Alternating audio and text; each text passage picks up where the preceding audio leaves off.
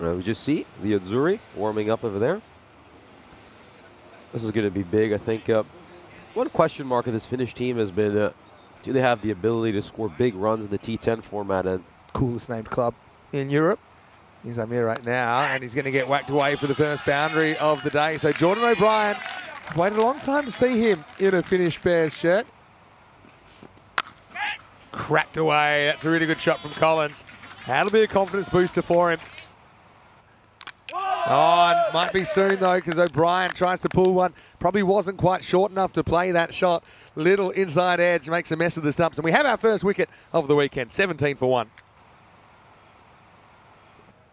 Pitched up. Cherry wants it, and he's going to get it. It's an awkward one for the fielder. That's a pretty confident way to get off the mark. 4 runs. This is hit through the offside. Can test the outfield, and this time the outfield passed the test. Collins with the second boundary into the power play. Well, he could have immediate success, and he will.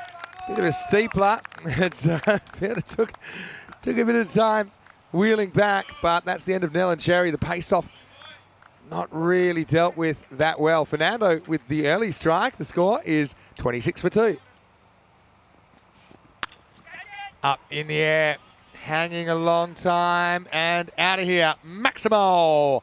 Well, there's the easy power of Cher you see on display. Badly needed 6 for Finland.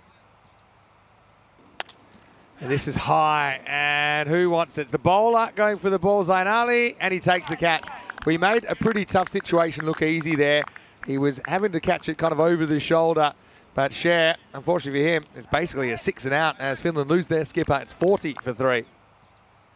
Briefly. And now it's going to be the end of Collins. We could never really get going there. In both T20 and T10 cricket, they've kind of failed to time the ball as nicely as they'd like or hit the big shots they'd want. In the air, and a brilliant catch. Diving to the left, and Zeb's going to have to go for a duck. So we've seen a few firsts of the series. Now we see our first duck, and yeah, what a brilliant catch that is. It's Finnish Premier League that we were covering just after the lockdown, as Salonen gets something outside the legs, and he makes them pay. Maximo! Half a dozen badly needed runs for the Bears. And he's going to go for another one as good footwork by Salonen turns this into a half volley. It's an expansion in European cricket as Sharif comes back, and this is going to be into the hole. That's 4 runs. Nice shot by Junaid Khan. Oh, he's bowled him. And it's high-ish, but I don't think it's that high. Salonen can't believe it. He swung around it. And, I mean, I have seen these occasionally be over waist, but I think there. But you can see, yeah, it's just below the waist. And I mean just, as the timber is rearranged. Struggling, but bend with it out to the batter. They probably need it at the moment. This is in the air. Simran. Oh, fantastic effort as he goes one-handedly. He'll be disappointed. He is one of the best fielders in Europe. This one gets past him and blows over for 6. Now hanging in the air. This time it will be caught. That's Nish Fernando coming in. Second catch of the innings for him. Dandapani goes 6 and out. Has the right idea though. But Finland now in the 9th. They are 73 for 7.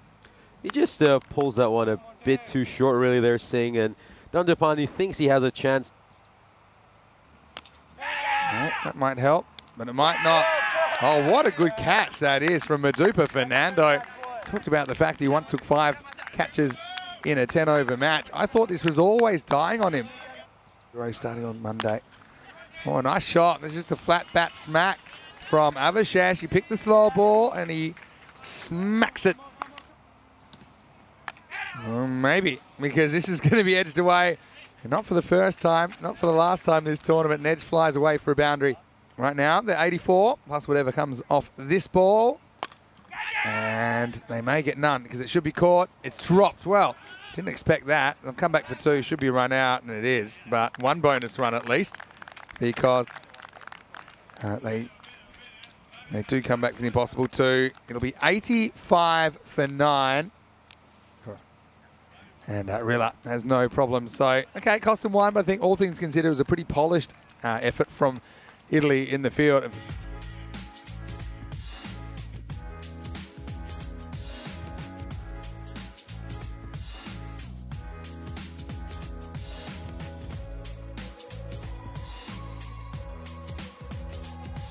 Close out strong over here. It's up in the air. This is a catching opportunity. This needs to be taken by Finland, and it is taken. So we said they desperately needed that one. They had to get a wicket early, and they do. It's Fernando who departs. Well, now the tables have turned for him. Oh, this one is absolutely middled. A brilliant shot. He crunches it away. And a 6, every 6 is going to feel like a massive blow. Oh, this one is mistimed. It actually goes exactly where the fielder was positioned previously. And it goes away for a boundary. Hits this, not quite off the middle, but effective enough. He gets 4 runs outside half of the bat. Will hit hard and always takes out Rajmani. It'll roll into the ropes. This one comes in and whacked away to mid-wicket. Long chase, and the fielder won't get there. So Pereira gets going. He gets 3 boundaries. Oh, he's absolutely cracked first ball. That's going to go over the fence. Maximo! Oh, fraction short again, but this time might have found the fielder right back to the wall and gone. So 6 and out for Rajmani, and Salonen has his first international wicket. Well held out there on the fence. So they needed something to happen, they do. This is up, it's in the air, and it's smashed for 6. Maximo! A little bit short, goes after it. And Joy's been woken up here. Goes on the jump cut, 4 runs. Wow, that is absolutely horned out of the ground. Chin high, full toss. Do not bowl there. Maximo.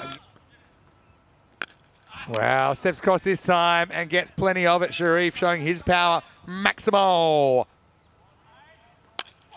There it goes to the skies this time. Now someone should get to this. Long chase for Cher, and he takes it. Well, that's solid from the captain. They need a turning point, probably a bunch of turning points, but the captain does very, very well to reach that. Dandapani with his first wicket of the series. It's 59 for 3.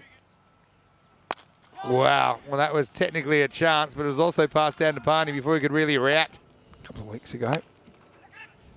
And Italy would be one of the teams playing that. Oh, no. Well, you won't see this very often. Takes this on, and a really good effort, but it's going to be 4. Worked away, and I think this will be it. So Pereira finishes things off. He looks in good touch, doesn't he? He's going to finish on 37, and Italy do bring up the first win of this ECI, and they do it with 10 balls to spare.